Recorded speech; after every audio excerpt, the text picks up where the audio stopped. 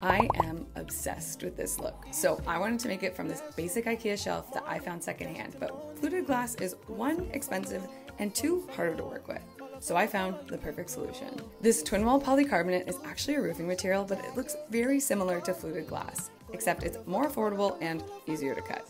So I went ahead and started making the doors. I used this tongue and groove wood panel so that our roofing material could just slide into the frame. I cut these to size and attached our wood frame together using both pocket holes and some wood glue. We also went ahead and made some legs to add some height to this cabinet, and at this point we primed and painted.